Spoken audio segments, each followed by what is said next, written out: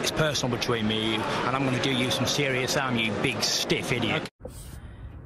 The Untouchable True School Sports Empire proudly presents something the boxing game's been missing. Hey, what's going on? It's your boy BT, and I came here to talk some boxing with the thousands of True School Sports subscribers. Now, to my left, we have a man that really needs no introduction, but I'll introduce him to you. He is the pride and joy of all of North Las Vegas, my main man, 50 grand, Johnny Cortillo. What's good, champ? What's good, champ? Good to have you back on the channel. Nice. Yeah. Now, look, I got Johnny here because he's actually going to put me on game and put you on game. And so something that we should be paying attention to in the boxing world. Now, Johnny, you've been running your mouth a lot about this guy, Gustavo Lemos, who as right now, he's the #3 ranked IBF contender, fighting Lee Selby this weekend. George Kambosos is mandatory. George Kambosos is mandatory that nobody's talking about. And as everyone knows. And one thing I'll say is, he's not better than Agustin Gauto, because to me, that's the guy you guys have to be looking out for. From Argentina, yep. But I do believe Gustavo Lemos is a very good fighter. And I feel like that style matchup, possibly with him and George, would be fun because he is a puncher. And he does have at least 2 names that would be somewhat noticeable. Maramerito Paez and then Jonathan Ennis, which my boy BT Yeah, Jonathan Ennis, tough, man. He beat an undefeated prospect. And I think Gustavo Lemos is really good. He's a very good puncher. He comes forward, and I feel like this fight with Lee Selby, it's a fun fight because he's finally gonna get tested, and he's going in there with a former world champion, someone that George Kambosos had a split decision with, A common opponent. And I feel that with that fight being made, I feel like in a year's time, you guys will hear a lot about Gustavo Lemos, and you could see him possibly in there with you know, because let's be honest, that Devin Haney fight don't seem like it might happen. So you never know. He might fight like a Devin Haney. He might fight like Azura Abdullayev or one of those guys. But you know, he's definitely going to be in the mix, and he's definitely someone you guys should be looking out for. And that fight's going to be on TYC Sports on the 26th. That's so right. Make sure y'all tap in. And for those that don't know, TYC Sports is the mecca of Argentinian boxing. So we'll be paying attention to this fight with a lot of intrigue. Now Johnny, like, I've seen some highlights here and there of Gustavo Lemos.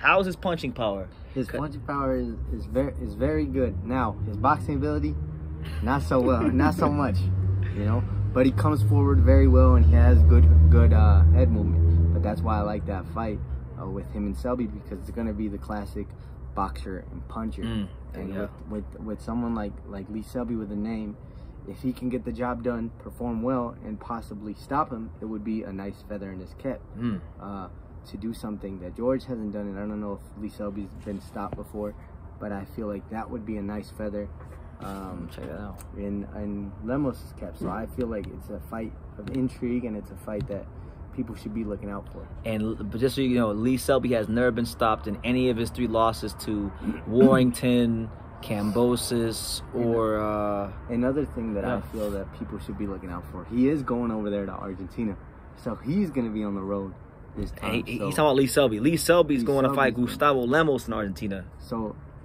you have to pay attention to those scorecards as well, because they might lean his way.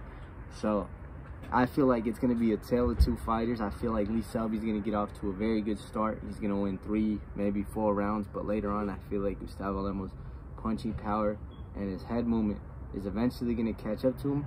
And I want to see how he can perform in round 8, 9, 10, 11, and 12 and in that title eliminator. And honestly, I feel like he'd be a nice little contender to add to that list. And he'll definitely. I'll ask you this, Johnny. I'll ask you this, because right now the talk is all about, you know, the usual names, you know, Evan, Ryan, you know, these kind of guys. Is Gustavo Lemos the type of fighter, in your opinion, that you think could gate crash, completely just ruin the party at 135? I don't know about ruin the party, but I'd like this style matchup of him fighting like a George Kambosos, someone that's going to be on the back foot, because he's the type of guy that can get outboxed, but his punching power will be able to get him out of a lot of trouble. And I feel like with Lee Selby, he's going to be in some trouble, but I feel like if I'm right about him, his punching power will get him out of trouble against Lee Selby later in the fight. Okay. I think he's gonna get the job done. So assuming that he can beat Lee Selby, which is not gonna be easy. If let's say for whatever reason he can't get George next, what other 35-pounder would you think would be a great matchup for Gustavo Lemos? I mean, Zur Abdullayev just beat Linares, yep. Just beat Linares, so I feel like, you know, that'd be a good fight too. They can make it happen at 135 over there in like Argentina again, and you know, maybe like a Tego if he loses to Ryan. He's ranked. He's highly ranked. I don't know, anyone at 135 that would be a notable contender, someone solid to just get him known to the American public, because I feel like to the American public, he's not going to be known after this fight. He's just going to be a guy that, you know, if he beats Lee Selby, he'll be a guy that beat Lee Selby, but after that, I feel like if he wins, he deserves an American. Yeah, I got two names right now. I'm looking at the rankings that just jump off the page to me.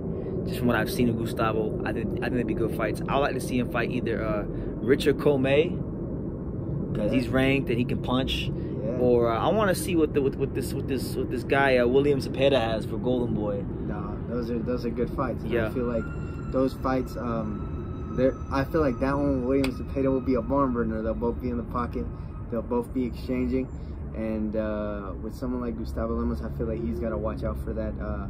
William Zepeda is going to have to be watching out for his left hook, because he's got a dangerous left hook, and with a guy like Richard Comey, former world champion, big left hook, big left hook, big right hand, and they can both put each other's lights out. So I feel like those fights are going to be entertaining fights for the fans, and I feel like those fights will be fights that people would enjoy to watch, because his style is fun to watch. Okay. Well, look, if you didn't know who Gustavo Lemos knows, because of Johnny, now you know. Look out for him. He's fighting Saturday. It's on TYC Sports, which I think you can only get on like DirecTV if you're in America. So if you don't got DirecTV, you should have luck. But still, just pay attention to the news, because this could be a guy that fights your George Kambosos or maybe one of the other champions. But and you never know. You know how George says he'll be willing to fight someone in Australia, and he likes to go on the road. Maybe he gets a mandatory with like a Gustavo Lemos, and you never know. They could even make George Kambosos go on the road. Argentina? Gustavo Lemos. Be crazy. You never know.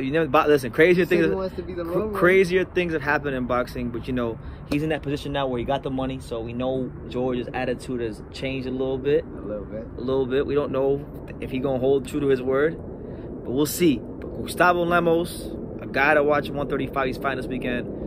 You know, we'll leave it at. Or a guy that would be nice to see him fight against too.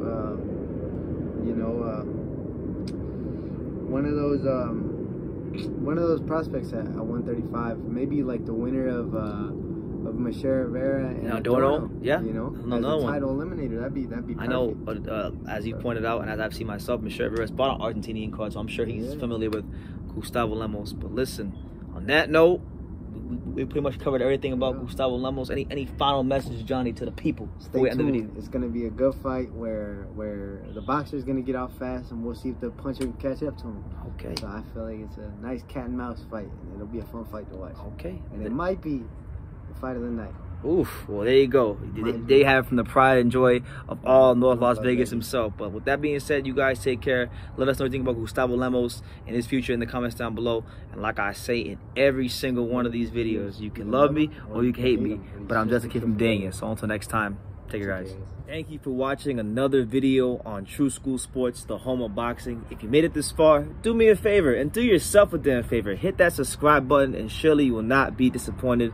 You know, True School Sports bringing you the latest and greatest, the untouchable, you know, boxing content, interviews, news videos, breakdowns, live fight reaction extravaganza. We've got a great community of people here, boxing fans all over the world, from America to the UK to Australia, and on and on and on. So join the empire today. Hit that subscribe button. Take care and God.